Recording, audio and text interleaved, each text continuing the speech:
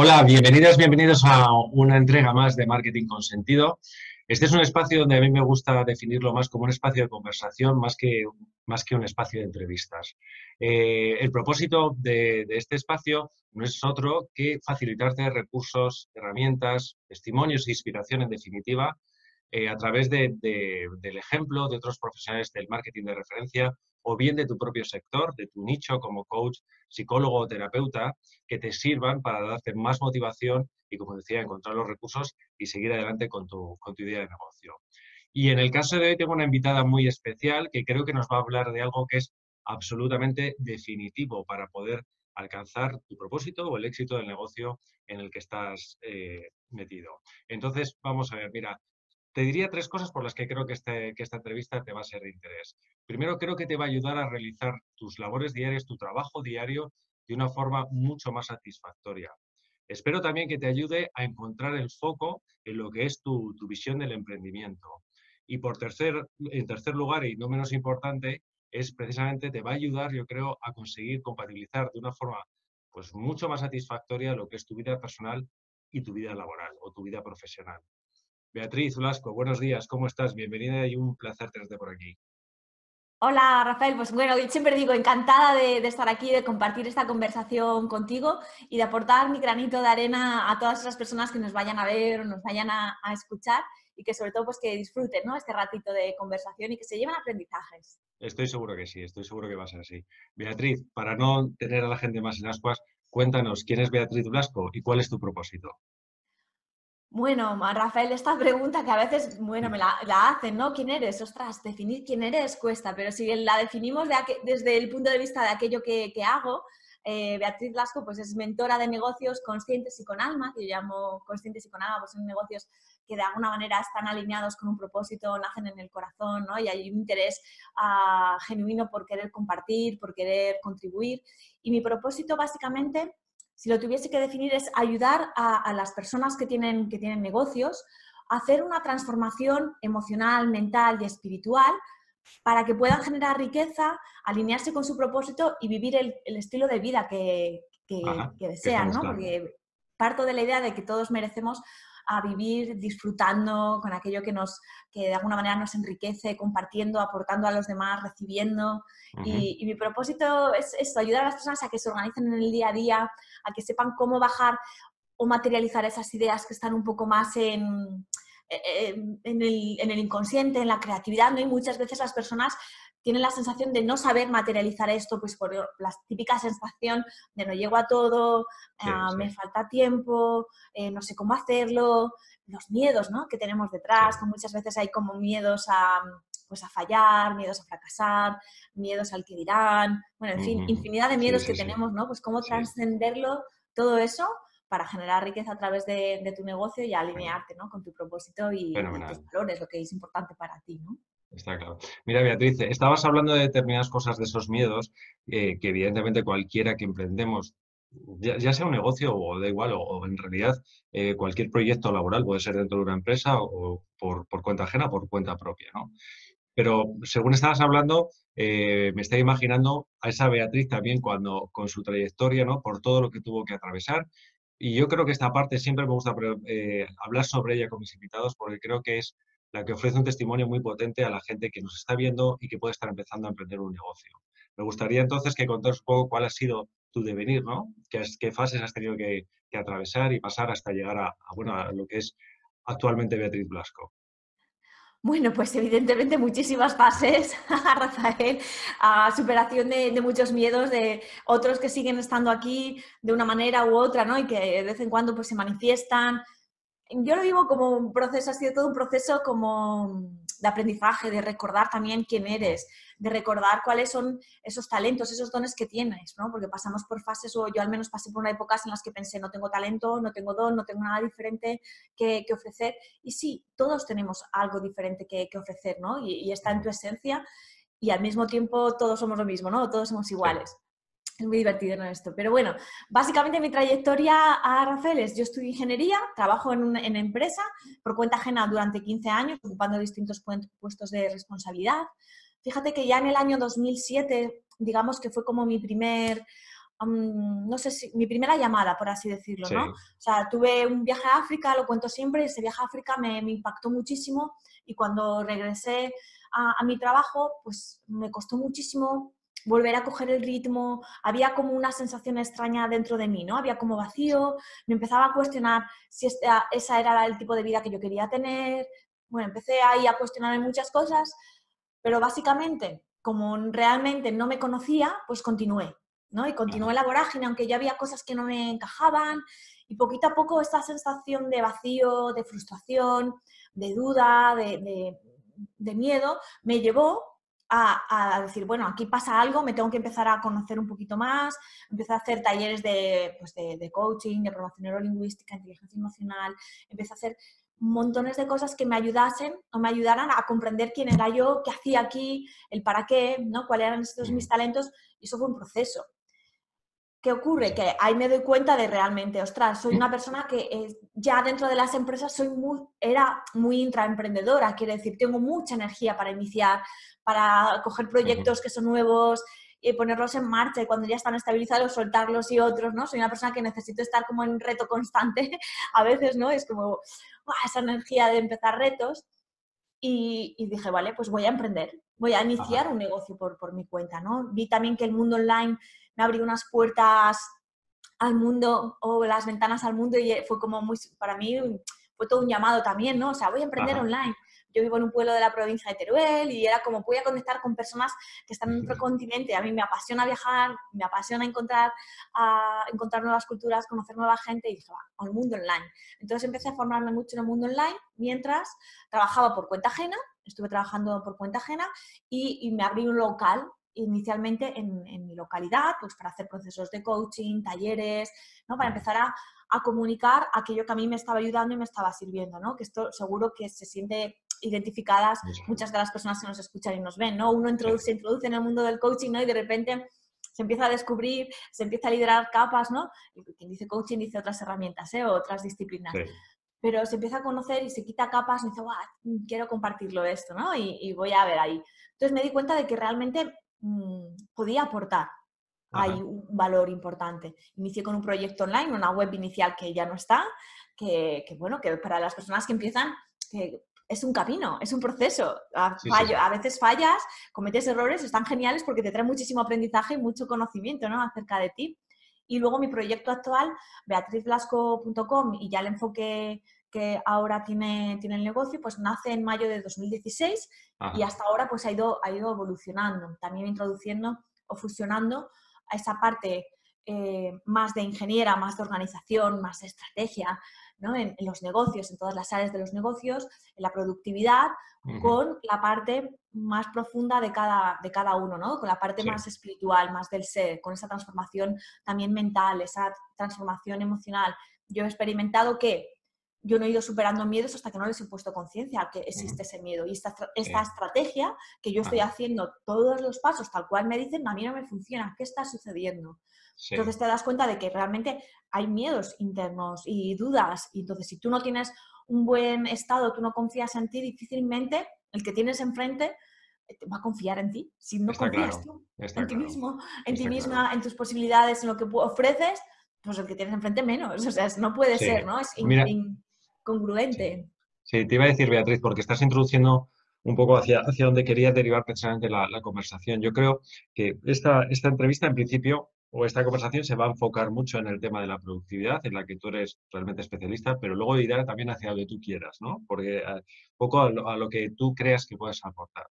Pero en cualquier caso, como te decía inicialmente, estaba muy enfocada a eso. Y yo te iba a comentar que, decir, creo que tú has roto de alguna manera un concepto o un paradigma que tenemos sobre la productividad, un concepto como muy rígido, muy frío, de esfuerzo y tal. Y yo por todo lo que te llevo escuchando y siguiendo, lo llevas hacia otro terreno, ¿no? En lo que yo, no sé si me equivoco a la hora de definirlo tú o tú lo defines como productividad consciente o negocios conscientes. Me gustaría que precisamente, yo creo que ibas hacia allá un poco en tu discurso, que comentaras un poco qué concepto es este nuevo sobre la productividad. Bueno, yo ahí me di cuenta, a Rafael no cuenta algo que simplemente ha sido el viaje interior que yo misma he realizado y voy compartiendo como mis aprendizajes cuando han bajado al músculo, cuando lo siento y los comparto desde ahí. Entonces yo me di cuenta, yo he sido una persona muy productiva, Es decir, me planteaba objetivos, plan de acción, me ponía a ello, costase lo que costase, conseguía el objetivo. Digamos que estaba utilizando mucho mi energía masculina. Tengo mucha Ajá, energía, se me da bien planificar, veo claramente cuáles son los pasos que hay que dar para que un proyecto se materialice, cuánto tiempo voy a tardar más o menos. O sea, es como algo ya, digamos, un talento natural que tengo y que, bueno, pues que por mis estudios y por mi trabajo en las empresas, pues ya funcionaba. Pero ¿qué ocurre? Que yo conforme iba consiguiendo esos objetivos, no solo no me sentía satisfecha, sino que el vacío interior cada vez era mucho más grande, ajá, ¿no? Entonces me empecé a hacer preguntas de ¿para qué quiero estos objetivos? ¿Qué estoy buscando? ¿Qué trato de conseguir a través de esos objetivos, ¿no? Y es cuando empieza todo el proceso de crecimiento personal, de conocerse a nivel profundo. Entonces me di cuenta de que no es lo mismo hacer desde el miedo, hacer porque los demás te reconozcan, hacer porque los demás esperan algo de ti, hacer desde tus propias expectativas, hacer en definitiva desde eso, ¿no? Desde tu miedo, desde además tu frustración muchas veces, desde tu estrés, de tu esfuerzo, entendido como un autocastigo que te impones, ¿no? O sea, tengo que conseguir ujú, esto sí o sí, cueste lo que me cueste, y dejas de escucharte. Digamos que vas construyendo como muros que te separan de quien tú eres. Entonces me di ajá, cuenta de que eso, que tenía que buscar dentro y evidentemente estar en la acción, pero para mí una acción consciente, una acción enfocada, una acción que nace en el amor, que nace en el respeto a mí misma, que nace o está alineada con un propósito, con una intención, que le voy encontrando sentido a esa acción, ¿no? Y más allá ujú, de si consigo o no resultados, siento que esa era la acción que tenía que hacer en ese momento. Y ajá, suelto. Es decir, dejarte sentir esa acción y soltarla, ¿no? No apegarte a ella, no esperar que esa semilla, que yo siempre comparo las acciones con semillas, que has sembrado, nazca inmediatamente, porque claro, las personas impacientes o muy de acción, que es mi caso, ¿no? Con mucha energía masculina, queremos las cosas que ya, sucedan ya, y tiene que sí, ser sí, sí, sí, ya, y, ¿no? Y hay como esa impaciencia, sí, esa autoexigencia, que me di cuenta de que todo eso está siempre en tu ego, ¿no? En tu necesidad de conseguir cosas, en tus miedos, en tus necesidades, ¿no? En tu queja, en tus preocupaciones, ujú, en esa mente, ¿no? Que se va a pasado, esa mente que se va a futuro, que nunca conecta con su momento presente, con el aquí y ahora, ¿no? Con este momento. Entonces, ujú, en ese viaje lo que hice fue virar de esa energía excesivamente masculina a virar a una energía femenina. En ese ujú, viaje, evidentemente, me pierdo también en la energía femenina. Hubo un momento en el que yo ya me pierdo en esa otra energía femenina. Me doy cuenta de que al final no es ni la una ni la otra, sino que es la integración de las dos. Esa ajá, energía femenina que te conecta más pues, con la intuición, con la escucha interior, con la creatividad. Es una energía femenina más de calma, ¿no? Más de escucha, más de estar en otro, digamos, en un plano diferente, ¿no? Es como la energía masculina sí, te mueve en el plano horizontal y la energía masculina te mueve hacia adelante, ¿no? Te lleva, ¿no? Ahí en ese plano como más, digamos, más vertical, por así sí, decirlo. No sé, me va a venir sí, esta metáfora ahora. ujú, Es como, bueno, voy a encontrar este equilibrio. De ahí nace productividad consciente, de darte cuenta de ajá, no hay que conseguir cualquier objetivo, porque no vale cualquier objetivo. Tienes que buscar esos objetivos que están alineados con tu esencia, con tus valores, hacer los cambios de mentalidad que necesitas, gestionar tus emociones y de ahí pasar a la acción, porque si solo me quedo en este otro plano, y a veces pasa mucho pues a los terapeutas, a coach, ¿no? A personas que entramos en el sí, mundo espiritual, de repente, ¡guau!, nos quedamos ahí, ya, pero es que sin acción no conseguimos materializar, no conseguimos traer, tienes que sembrar. O sea, si sí, por muy bien sí, sí, sí, que tú sepas que necesitas el campo y la tierra bien laboreada, tienes ahí las semillas, pero no te pones a plantarlas, pues no van a hacer nada, ¿no? sí, Entonces, sí, es sí. decir, ¿cómo fusiono estas dos partes? Y Pues eso es un mira, proceso. pues Beatriz, precisamente yo iba a enfocar ahora mismo ahora, ¿no? Yo te decía que creo que muchas veces, bueno, si hablamos del objetivo quizá más material, ¿no? De que alguien persigue con un negocio en el sentido de, bueno, de conseguir vivir plenamente de él a través de un negocio coaching en psicología, es decir, que le produzca los recursos suficientes para poder dedicarse plenamente a ello. Y en general en el emprendimiento. Yo creo que la diferencia entre quién lo consigue y no es que está sobre todo decir cuando las ideas se quedan solamente en ideas, en sueños, ¿vale? Y la diferencia de los negocios que tienen que consiguen realmente el éxito que están buscando son aquellos en los que han sido capaces de llevar un propósito a un plan de acción, ¿no?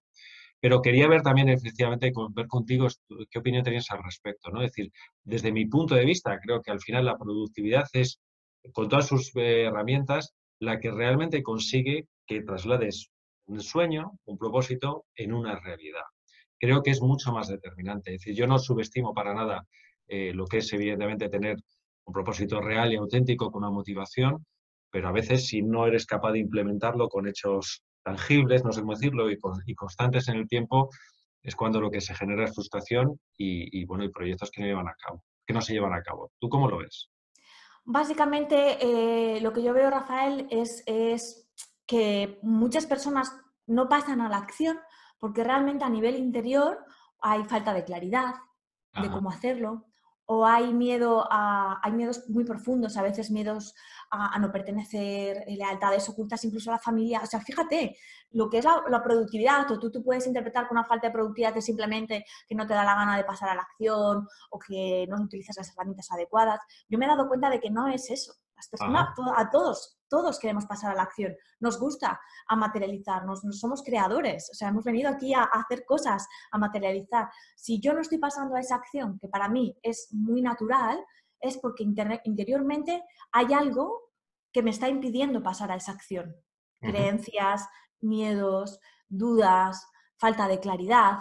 Por eso, para mí tiene mucho sentido cuando trabajo la productividad, trabajar antes el pilar del autoconocimiento, el pilar de transformar esos obstáculos que van emergiendo ujú. y ir construyendo conforme tú vas transformando estos obstáculos. Vas recogiendo Sí, aprendizajes, vas liberándote de capas del ego. Muchas veces lo que te impide pasar a la acción es tu ego, es tu propia falsa identidad que te has hecho. Muchas veces a lo mejor ajá, de pequeño has recibido mensajes del tipo que desorganizada, que desorganizado, eres un caos, o eres una persona súper dispersa, despistado, despistada. Cosas que aparentemente son tan simples pueden estar influyendo directamente en tus ajá, resultados, en que tú no pases a la acción. Entonces, a mí no me gusta pensar que las personas no pasan a la acción porque directamente no les da la gana. No pasan a la ya. acción porque no saben cómo hacerlo, porque perciben que hay algo ahí, ¿no? Un obstáculo. Muchas veces, y esto está inconsciente, no está consciente. Lo hacemos consciente, ¿vale? Ahora ya estoy consciente del obstáculo, veo la pared. Ostras, pero ahora tengo que saber cómo Ujú. transformar esta pared, cómo liberarla, que a veces no es tan evidente, no es tan Sí, fácil. sí, sí, sí, Otras sí, sí, sí, no sé, sí. ¿no? Pero trabajas, Beatriz, te quería preguntar, tú trabajas precisamente en dos planos, no sé, te lo voy a decir de esta manera, es decir, en un plano más de, precisamente de indagar, más de profundizar más, ¿vale? Más buscar un poco el sentido, lo que dices tú, de dónde están los bloqueos, pero también en un plano más operativo, es decir, cuando llevas un proceso con, luego nos hablarás más específicamente de tus servicios, pero trabajas paralelamente esos dos planos, voy a decírtelo así, es decir, en uno que tiene que ver más de consciente o de mentalidad y otro más ejecutivo, operativo. Total, trabajo esos dos planos Ujú. porque para mí fue fundamental, fue mi propio, ha sido y es mi propio viaje de descubrimiento, ¿no? Ajá, Cómo integrar estos dos planos. Es sí, decir, tengo objetivos, evidente, tengo objetivos, tengo indicadores, pero sé que esto simplemente es eso, un indicador para que me va a decir ese objetivo si en el camino, en la gran dirección que yo he marcado, me estoy alejando, me estoy acercando, está perfecto, ya no esta señal que me había puesto realmente ya no me sirve, no me dice nada, pues pongo otra. Es simplemente como un viaje, ¿sabes? Es decir, sí, no sí, te sí, apegues sí. a esos objetivos, no te apegues a los resultados y trabajar tu estado de presencia mientras estás viajando, para mí ha sido clave y sigo trabajándolo. O sea, porque hay momentos en los que me resulta muy fácil estar presente y conecto y ya, ¿no? Ya. Pero hay otros Sí, sí, momentos sí. que no, evidente, Sí, ¿no? Caigo también sí. muchas veces, ¿no? Es aprender a levantarse para conectar con ese momento presente y estar en los dos planos. Es que necesitas Ujú. los dos, necesitas hacer ese cambio de mentalidad, pero necesitas aplicar, necesitas estar en la acción, necesitas organizar, planificar. Sí, claro que planificamos. Yo creo, hasta ahora siento que todos necesitamos planificar, es Sí, decir, sí, vivimos en el espacio-tiempo, entonces sí. necesitamos planificar. Ahora, otra cosa diferente es obsesionarte con la planificación, apegarte a Mm, la planificación. Si surgen imprevistos, perder los nervios, sufrir porque han surgido esos imprevistos. Tenía que conseguir un objetivo de 10 y resulta que hay 3. Entonces, no poner el foco en todo, siempre en lo que falta, en lo que no llega, porque para mí eso es una mentalidad de escasez, sino vamos a poner el foco en lo que has aprendido, en lo que has ujú, conseguido, ujú. agradecer, sea lo que sea, que ya está contigo. Es decir, ¿no? Empezar a hacer esos cambios de mentalidad que al menos a mí me ayudaron a vivir sobre todo con más calma. Más... Sí, sí, sí, ¿Tienes sí. desafíos? Claro que tienes, pero los vives desde la calma, ¿no? Sí, y luego mira, estaba haciendo reflexión sobre lo que comentabas y para llegar a la conclusión que es verdad, y esto nos ocurre muchas veces, que a veces precisamente la obsesión por la productividad, por aplicación no sé cómo decirlo, metodologías o técnicas específicas sobre productividad para sacar más en menos tiempo, muchas veces nos hacen el efecto contrario, consiguen que en realidad, lejos de ir más allá, estemos pues eso, con más bloqueo o con más desenfoque, porque en realidad de lo que estabas comentando tú, yo saco la conclusión que muchas veces te metes tanto en la obsesión del proceso que dices, no se trata de eso. Se trata de fluir más en el trabajo, encontrando aquello, ¿no? que realmente haces con satisfacción y consigues hacer mejor, ¿no? No con eso que representa un freno. No sé si compartes esta visión. Sí, estaba pensando ahora a Rafael, o sea, lo importante para mí, y somos muy productivos cuando tenemos un buen estado.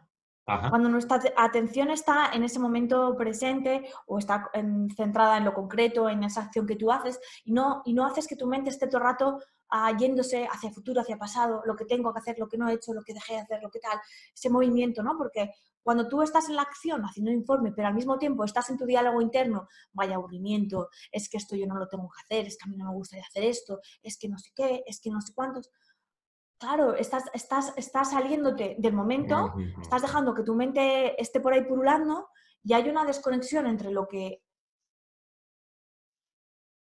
es tu mente, ¿no? Y esa incoherencia hace que desperdiciemos cantidades ingentes de energía. No sé si se pueden medir, seguro que sí que hay alguien que lo mide, pero o no, no lo sé. Sí, sí, sí. Pero se desperdicia mucha energía, ¿no? Y es cuando llegamos a casa con esa sensación de, jo, cuántas tareas he hecho, no he parado en todo el día, pero tengo la sensación de no haber avanzado, de no haber hecho lo suficiente. Y me machaco, ¿no? O sea, es como, que vaya desastre, vaya, que no soy nada productiva, que no... Entras como en Sí, sí, sí, sí. este diálogo contaminado que hace que tu estado sea realmente un estado pésimo, un estado bajo de frecuencia y vibración y que por lo tanto no te traiga buenos resultados, ¿no? Ajá. Entonces yo diría, a Rafael, que la clave siempre es tener ese estado. Es que ¿Y no es cómo, la y cómo cantidad se...? de horas que trabajas, no Sí, es hacer más. sí. Es que creo que aquí estamos confundidos. No es hacer más, sino en tener un buen estado para realmente decir cuál es la acción en este instante que puedo hacer, cuál es la acción que más sentido tiene para ir en esa dirección que quiero, para materializar esos objetivos que tengo. Y ya está, ¿no? No Sí, sí, sí. obsesionarse con hacer más. Para mí la productividad para nada tiene que ver con hacer más y más y más y más, porque esa idea del más y más y más para mí es el viejo paradigma. Claro. Necesito más dinero, necesito más clientes, necesito más, más, siempre más. Párate un momento, escúchate. O sea, ábrete a lo que está sucediendo ahora, respira. Sí. Que igual esto puede sonar como muy friki o Sí. muy... Pero realmente a mí es lo que me ha ayudado a darme cuenta de que no era cuestión de conseguir más. En esa dinámica estaba yo, en el más, Sí, más, sí, más, sí, sí, más, sí. en esforzarse más, en saber más, en hacer más cursos, en, ¿sabes? En trabajar más horas, en esforzarme más, porque me había esforzado poco, porque más, más. Y Sí, me he sí, sí. dado cuenta de que en el momento en el que he soltado todo ese más y más, ostras, las cosas van sucediendo. ¿A la velocidad a la que le gustaría al mejor amigo? No. Pero van Claro. sucediendo y suceden Sí. de una manera mucho más fácil, mucho más orgánica. No sé, bueno, Y va Beatriz, ¿y sucediendo. cómo podemos de alguna manera, si nos puedes dar alguna clave, cómo podemos trabajar, precisamente lo que dices tú, ese foco, esa mentalidad de decir, oye, mira, de estar en lo presente a la hora de desarrollar el desempeño que estemos haciendo y intentar no estar tan supeditados o preocupados o contaminados, como dices tú, o por un ego de lo que tengo que hacer en base a lo que yo creo o los demás creen, o por lo que ha sido un poco las cuestiones del pasado, ¿no? ¿Cómo conseguimos trabajar más de una forma más consciente y más en el ahora? Para mí, trabajar en la hora, esa idea de la hora, ha pasado por, una, observar mucho mi cuerpo. Ajá, Es decir, conocer mi cuerpo, ver si tengo tensiones, no tengo tensiones, si yo experimento dolores, no experimento dolores, qué tipo de cansancio tengo. Y evidentemente hay días que llego a casa con un cansancio liviano que yo llamo, que dices, ostras, he estado muy presente en mi día, he estado muy alineada, y otros días que llego con un cansancio realmente de estos que pesan, ¿sabes? Que dices, ¡guau! ¡Qué agotador! Cuando llego con ese cansancio, ya es un testigo de, ¡fua! Mi mente ha estado Ya, no sé sí, sí, dónde, sí. mi cuerpo no sé dónde, y ha habido ahí Sí, ¿sabes? Un desfase que ha hecho que sí. tenga este cansancio. Meditando, a mí me ayuda mucho meditar, pero hay personas que tal vez les ayude mucho caminar de forma consciente. A mí me ayuda mucho pues parar cuando veo que estoy dispersándome en lo que sea, paro y me hago una meditación o respiro de forma consciente, aunque sean 2 minutos, 5 minutos, observando que, claro, ya tanto al final ya trabajas todo tanto la observación que enseguida pillo como mi mente me lleva, ¿no? ¿Qué imágenes están apareciendo? ¿A dónde me está llevando mi mente? Mi mente claramente es una mente enfocada a futuro, brutal, o sea, es como Sí. futuro, futuro, siempre está en ese futuro, muy pocas veces vuelve hacia atrás, es una mente muy enfocada a futuro, entonces, bueno, es cuestión de observar eso y decir, vale, en estos momentos yo quiero ir a futuro, no, pues no, pues la traigo aquí, la respeto y ya continúo. Que Ajá. sí, que yo quiero planificar, quiero dejarme llevar, quiero, ¿sabes? Ir a ese futuro, qué es lo que quiero crear, pues me permito desde mi momento presente hacer esa creación, ¿no? Y Ajá. observar un poco pues ese diálogo interno, ¿no? Que todos tenemos dentro un diálogo interno Sí, sí, eh, sí.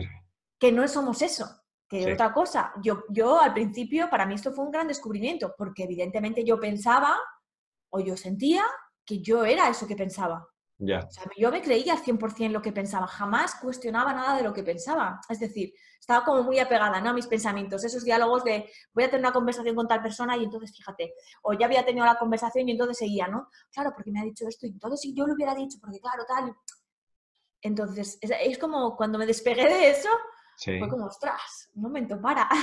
Sí, Qué sí, sí, sí. interesante, que no sabía Sí. eso, qué descanso. Sí. Fue como, puedo descansar, ¿no? Puedo parar esa radio interna, la hago, ¡pac! Le doy al off, ¿no? Ajá.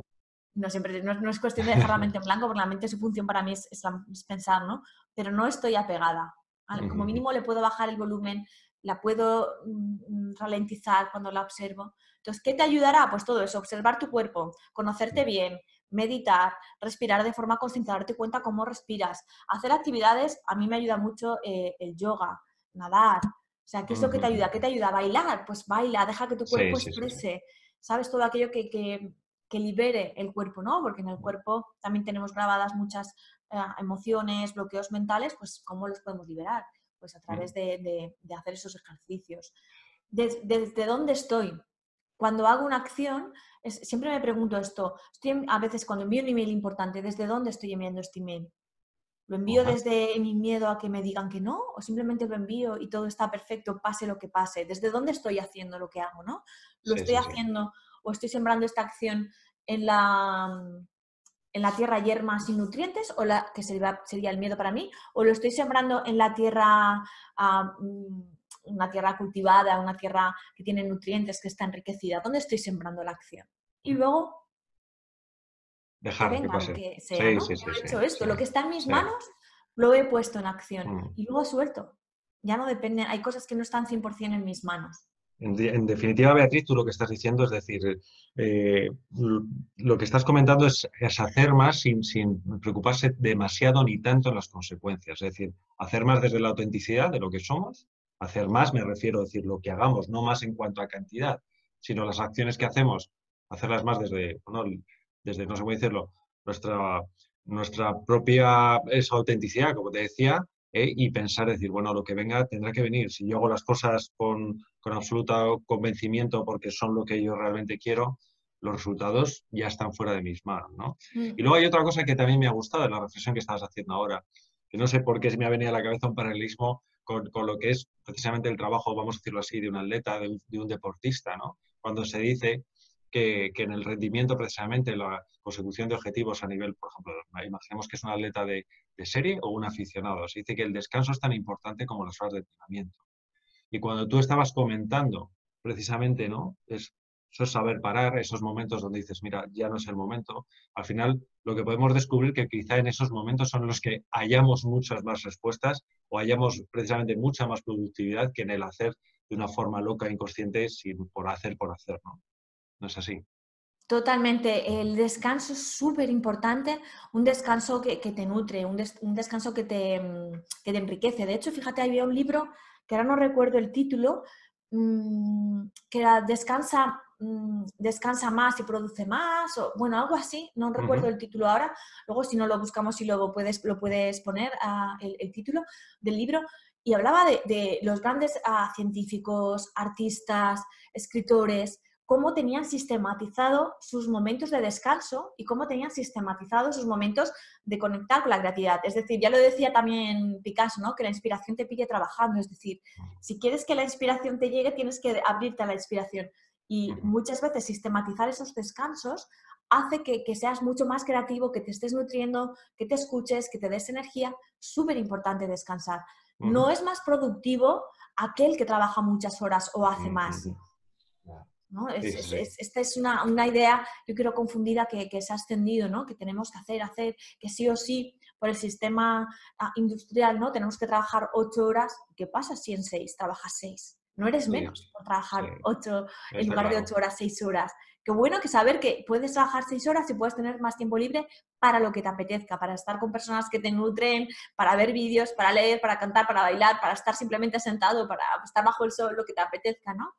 Entonces, este libro también es muy revelador en esto, ¿no? Porque se basa en estudios científicos, también se basa en, bueno, en la vida o el tipo de vida que llevaban, pues no sé, habla de un montón de artistas, de científicos, de todas las épocas, ¿no? Entonces es muy interesante este libro. Así que hay que descansar. Está Y romper claro. con el viejo paradigma de si descanso no estoy siendo productivo o productiva, si no trabajo 8 horas o más no estoy siendo productivo o productiva.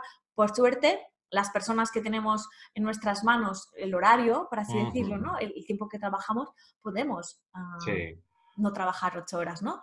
Y si en un momento dado decido trabajar 10, pues perfecto, también está bien, ¿no? Claro, es como, bueno, como encuentro mis propios equilibrios. Sí, yo precisamente ahora quería introducir un poco la conversación en esos aspectos, ¿no? En los viejos paradigmas sobre la productividad, el trabajo, y todo lo que ha generado eso, en muchos casos de frustración, ¿no?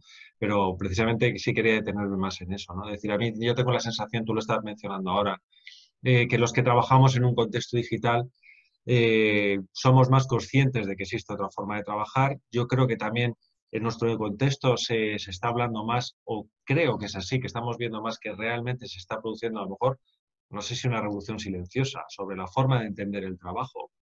Pero mi percepción esto es que creo que puede ocurrir más en el contexto digital o que se oyen más voces de estas, pero no sé si realmente ha trascendido. Me da la sensación que si hablamos del contexto convencional desde el punto de vista laboral o empresarial, no se ve que haya un cambio, ¿no? Mi percepción es que no ha llegado esto, que la gente no cree que se pueda trabajar de otra manera. No sé cómo lo ves tú, no sé cómo observas de aquí a futuro que si crees que está pasando algo, se está revolucionando un poco el contexto y el concepto, el paradigma del trabajo. Bueno, creo que todavía sigue estando muy presente este paradigma, ¿no? Del trabajar las 8 horas o más, no se puede trabajar de otra manera, la sensación de escasez de tiempo sigue estando, es algo muy, muy latente todavía en la mayoría de las personas. O sea, yo me comunico con un montón de personas que todavía siguen pensando esto, incluso personas que tienen un negocio online, ¿no? Sí. Y siguen pues en esa vorágine, ¿no? En el conseguir más, en el miedo de no tener los suficientes clientes. Es que claro, sin darte cuenta, todos estos miedos, estos bucles te meten ahí todavía y te atan en el viejo paradigma. Muchas personas dejan su trabajo por cuenta ajena, su negocio, para pasar a crear un negocio también que les hace esclavos del tiempo, ¿no? Sí. Entonces todavía siento que tiene que haber como una evolución, ¿no? Y esa evolución viene Perdona, Beatriz. Sí, dime. Perdona que te interrumpa, pero te iba a decir, no, porque ha habido una cosa en la que sí quería matizar, me parece muy importante, porque muchas de estas personas que han dado el salto de trabajo por cuenta ajena, por cuenta propia del contexto digital, muchos de ellos a lo mejor lo han hecho porque además es un mensaje muy extendido, haciéndolo pensando que iban a encontrar un paradigma nuevo de trabajo. Y muchos de ellos al final, no sé si es por ellos mismos, por falta de control o por muchas de las cosas que hemos hablado, al final, como dices tú, ellos mismos terminan convirtiéndose en más esclavos a lo mejor de lo que eran antes, ¿no? Entonces sí es importante hacerlo ver a la gente, ¿no? Es decir, que no es que tú pases de un contexto de trabajo convencional, offline a online, va a cambiar tu vida, tú lo estabas señalando ahora mismo, ¿no? Es una cuestión más de cómo afrontas tú el trabajo independientemente del contexto. Claro, para mí es el cambio de mentalidad, y yo misma me ha costado hacer esos cambios de mentalidad. Quiere decir, pues que a veces no es fácil, ¿no? Y entras como Sí, en pánico, y sobre sí. todo cuando emprendes, que venimos, sobre todo si vienes acostumbrado o acostumbrada de tener un sueldo fijo a final de mes, tanto si has rendido mucho como si has rendido poco y tal, ¿no? Pues tienes un sueldo fijo y de repente es como, wow, me tengo que mover en la incertidumbre, me tengo que Ujú. mover a veces en todavía no ver resultados. Y esto, manejar esto es súper importante, hacer una buena gestión a nivel emocional, a nivel mental, equiparse con las herramientas adecuadas que te permiten moverte en esta incertidumbre, ¿no? Es decir, cómo vas a aprender a surfear estas olas grandes. Porque claro, Ujú. no solo por el hecho de que yo te diga que esto está guay, coge la tabla de surf y vente conmigo, es que todos necesitamos empezar por unas olas, ir cambiando, ¿no? Ir Sí, sí, sí, sí. desarrollando la técnica, ese proceso que me parece súper importante, ¿no? Y para llegar al nuevo paradigma, el nuevo paradigma requiere un cambio muy profundo a nivel interior, ¿no? De conexión muy profunda con la esencia, qué es la vida, qué haces aquí. Bueno, para mí, Rafael, no es algo que haya sucedido inmediatamente de un día para otro, no he Está claro. despertado de un día para otro y ya está, sino que ha sido un proceso y todavía es como que continúo profundizando en este proceso, ¿no? En el soltar Ujú. viejos paradigmas para crear nuevos paradigmas, ¿no?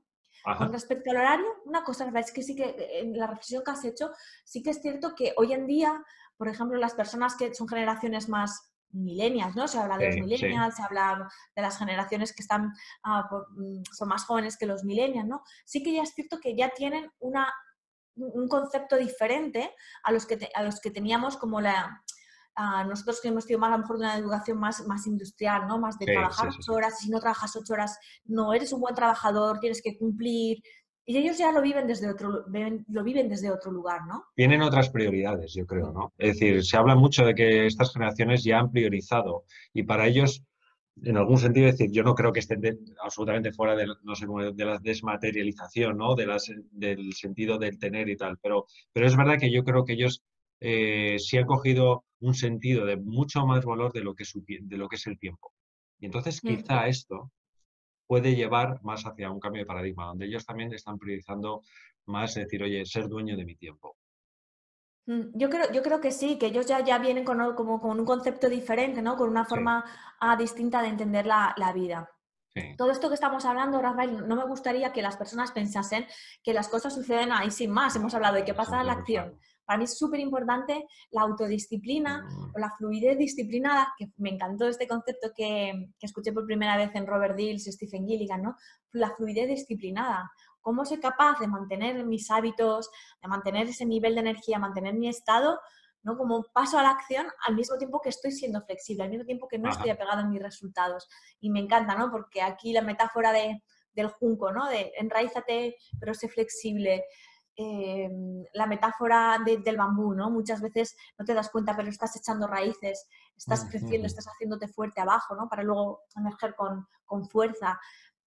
Eso es súper importante también, ¿no? O sea, Sí, que sí, para sí. mí el tiempo no tiene nada que ver con la acción, no tiene que ver con obtención o no obtención de resultados.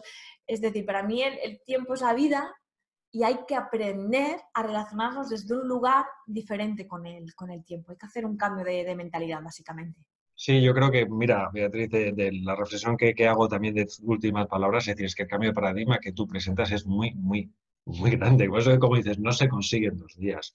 Es decir, todos al final habrá quien convencido, habrá quien contaminado, no sé cómo decirlo, pero estamos muy metidos dentro de ese paradigma. Cuesta muchísimo, cuesta Mm. muchísimo. Es decir, yo cuando te digo, es decir, intento procesar y asimilar lo que dices, pero yo soy plenamente consciente de decir, jolín, ¿cuánto cuesta dar ese paso? ¿No? Es decir, liberarte de todo eso que tú estás diciendo para ver la perspectiva y especialmente cuando estamos hablando de negocios, cuando estamos hablando de algo tan materializado, no sé cómo decirlo, es decir, qué difícil es un proceso, como dices tú, muy, muy largo, ¿no? Muy largo. Sí, yo diría, Rafael, siempre tenemos esta sensación, ¿no? De, ostras, qué proceso tan difícil y tal.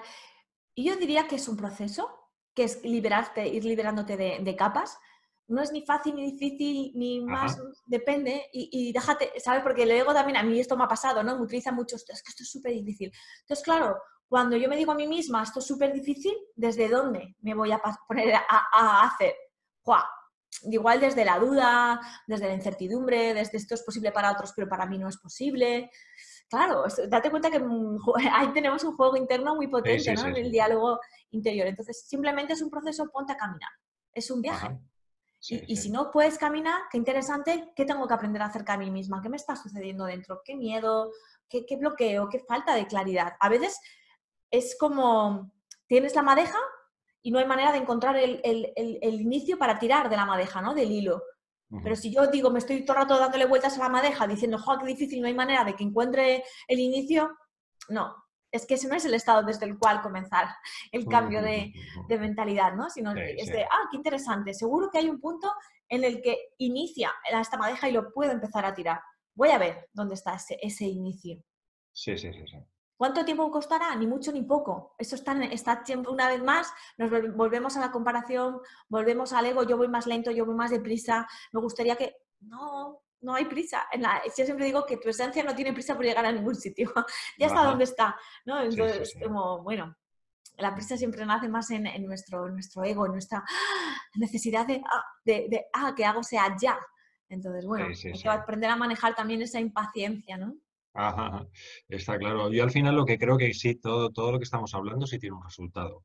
Un resultado que está por encima, un resultado mucho más importante que ese que cuantificamos tantas veces y que todos tenemos, que es económico o de prestigio y tal, que yo creo que al final la conclusión que yo saco de lo que tú estás comentando, Beatriz, es la satisfacción, mayor grado de satisfacción, ¿no? Mayor grado de bienestar y menor grado, por lo que veo en la forma de afrontar un poco de tu visión que tienes sobre el trabajo, el emprendimiento, es decir, menos nivel de estrés, menos nivel de bloqueo, menos nivel de frustración. Yo creo que ya con esto, es decir, el beneficio es enorme, ¿no? Si lo logramos. Sí, y no entrar porque nos encanta polarizar, ¿no? Ajá. O es A o es B. Nos encanta ver todo separado. Entonces, puede ser todo al mismo tiempo. Puedo tener un gran negocio, generar riqueza y no tener que sacrificar para ello mis relaciones, mi salud, mi vida. Es decir, y todo está perfecto, que puedo tener una gran visión de crear un gran negocio para contribuir, para aportar, para lo que quiera, y vale, y puedo trabajar 10 horas. El tema no es cuántas horas trabajo, sino desde dónde trabajo esas horas. ¿Cuál es mi estado en esas horas? Porque si yo trabajo 10 horas, pero estoy plenamente satisfecha conmigo misma, con lo que hago, me siento bien, soy capaz de seguir cultivando mis relaciones, de cultivarme a mí, está perfecto. Y otros a lo mejor, pues en un momento de tu época necesitas solo trabajar 6 y no apegarte tanto a los resultados. No sé, qué decir, Sí, sí, sí, sí. que muchas veces nos obsesionamos, ¿no?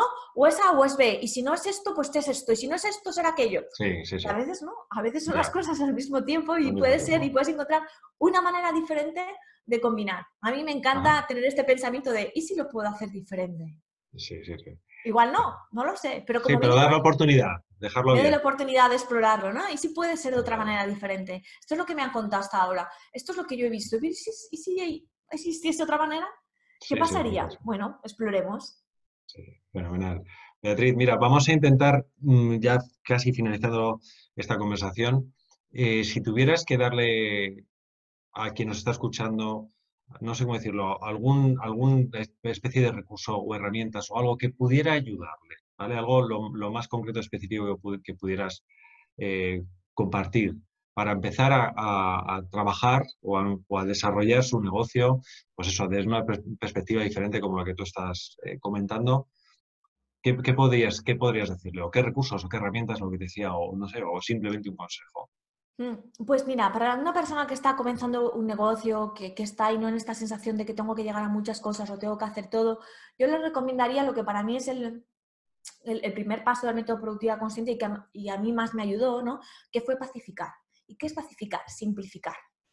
Ajá. Es decir, simplifica y empieza a simplificar por capas. Simplifica el número de objetivos. No necesitas todo. Simplifica el número de redes sociales en las que estás presente. Simplifica el número de compromisos que adquieres.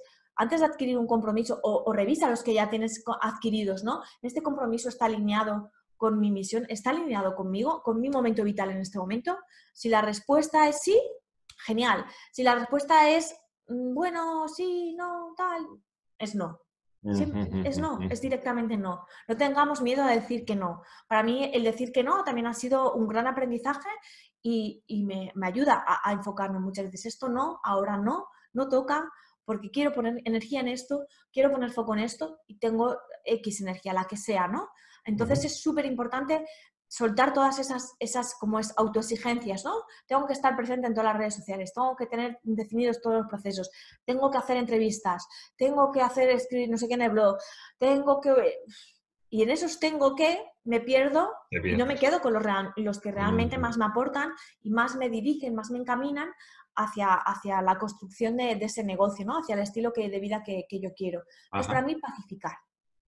En ese pacificar, en ese simplificar, también está simplificar la cantidad de información que consumes. Selecciona, párate un momento a seleccionar esa cantidad de información. ¿Qué quieres consumir? ¿Ahora qué te aporta? No quiere decir que eso otro no sea bueno, igual es buenísimo, pero para ajá. ti en este instante no te está aportando nada. A veces pasa con el tema de los cursos online o la formación, ¿no? De repente uno se vuelve loco y se compra miles de herramientas, se compra todos los cursos de formación del planeta. Es como, ¿esto ahora tú realmente te aporta? ¿Sabes? ¿Dónde va, no? Sí, sí, Entonces, sí. pacificar sería como pacifica compromisos, las redes sociales en las que estás, el número de objetivos que tienes. Simplifica escuchándote profundamente a tu esencia y simplifica desde ahí, ¿no? Ajá. Desde esa esencia. A mí es algo que me ha ayudado mucho, que me ha costado, porque soy una persona que no decía que sí a todo, pues por querer llegar a todo, quedar bien, aportar, no sé qué, bueno, pues por todo ese diálogo interno que te metes. Y luego, en ese pacificar, hay una parte súper importante que es cuídate, mantén tu energía. Ujú. ¿Cómo voy a mantener mi energía? Es que si no le echas gasolina al coche, el coche se para.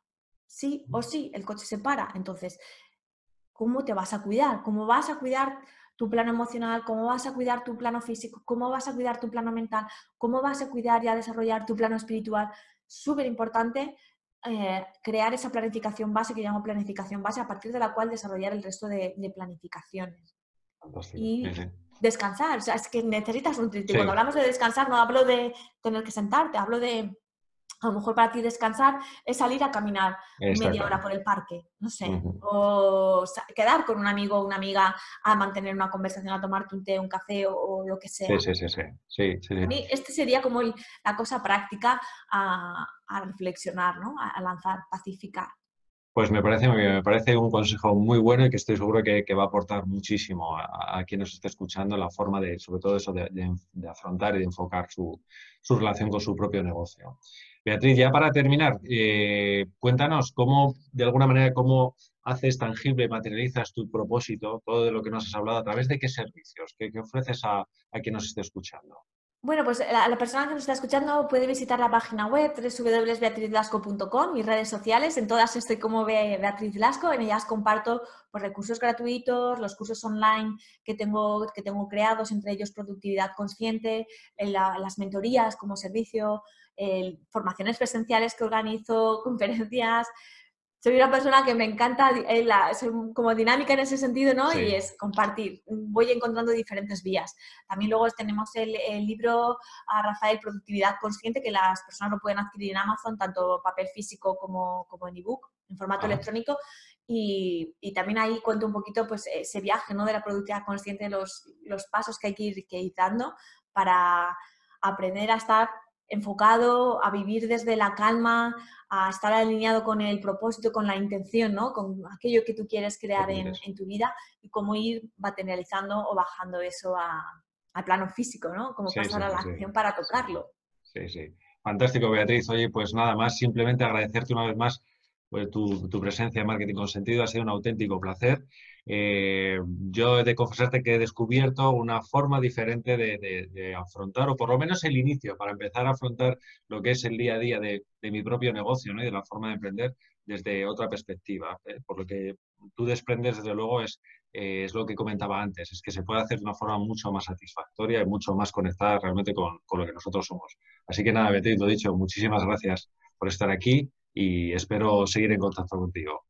Claro que sí, y a ti, Rafael, por invitarme y darme la oportunidad de compartir, que es lo que más me apasiona, compartir las experiencias, las vivencias y lo que voy aprendiendo está muy alineado también con mi misión y Ujú. con mis talentos. Así que gracias por darme la oportunidad.